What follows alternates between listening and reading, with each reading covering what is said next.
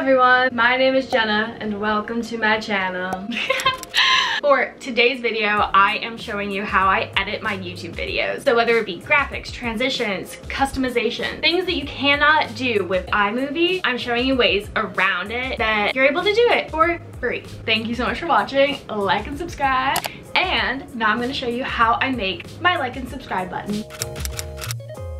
To make these moving graphics, I primarily use Keynote, which is a free PowerPoint type of software. I'm gonna open Keynote, delete what's on it, and then we're utilizing a green screen. Google Images, subscribe button, transparent background. You are going to click and drag it to where you want on the screen. You have the mouse icon, you have the subscribe icon. You place them on the green screen. Now the thing is to remember with iMovie, you don't have much freedom to move stuff around on the screen. Pretty much you have to have an idea of where you want it to be placed. And then you're gonna go up here and click animate, add effect, move in. We can have this one move in from the other direction. Action, pop, or it looks like it clicks. We can have both of them dissolve away. Open build order. I want these two to move in together, fade out together. Export it to QuickTime. And then when you add it into iMovie, you place it on top and then put green screen, and then that all disappears. As you play it, you'll see it come in, move, click, fade away.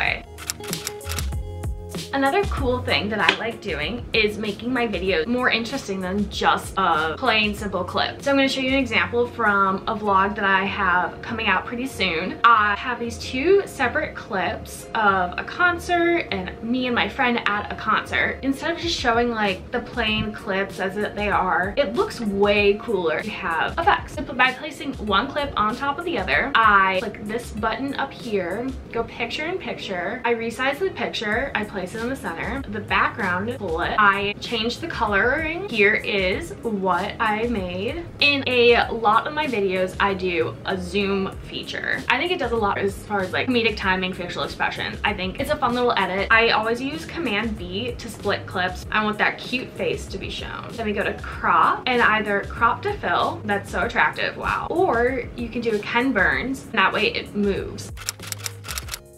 To make custom graphics like transitions or title pages, I create it either entirely on Keynote or I start on Canva, export it, and then create it on Keynote to animate it. Basically, most of what I do, whether it's Instagram handles popping up on the screen, custom titles, obviously my subscribe and like buttons, I create using a green screen. The only thing with iMovie that you have to keep in mind is you can only have one layer of something on top. You can't layer on layer different green screen effects. I tend to start in Canva. There's a lot of really awesome templates that are free in Canva. They're great places to start. Greens and blues fade out or disappear completely. I'm just gonna change that to pink instead. I'm going to delete the words entirely.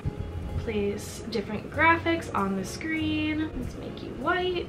Let's make you light pink, white, we're gonna put below. Let's say this is what I like. Next, I'm going to put it in Keynote on top of the green screen. I either create the words on Canva or I create them directly in Keynote. I'm gonna show you how to do it on Keynote. Title, screen, have a shadow. Now what I'm gonna do is copy and paste the background, crop it to be each of the elements. Now the stars are separate and we're gonna animate them. So build in, I'm gonna have them both pop in, have this type in, also have the background come in. You make it look how you want it to. Build in, build out, you place them together after build one, and then all you have to do is export it, pull it in, again, go to green screen, and then here it is.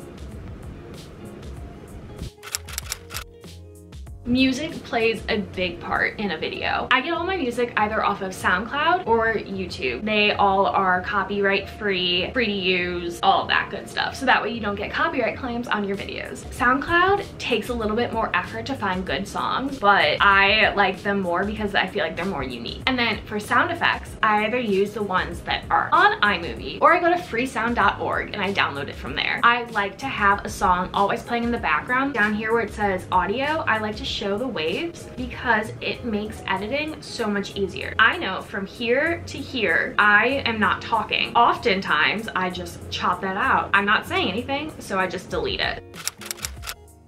For color correcting, I go up to this guy up here. Typically just play around with it until it looks how I want it to. One thing I recommend doing for color correcting is to do it first. That way it all looks good, and then I can cut up my video and edit it how I please. That's pretty much it for today's video. This is pretty much the basics to what I do to create and edit my videos. Depending on how creative you want to be and how much detail you want to put into each of the graphics and titles that you create, it could take any length of time. But it really is super simple, and the greatest thing is that it's all free to use. If there's anything else you would like me to show you how I can create, just comment down below and let me know. Thanks for watching. See you in the next one.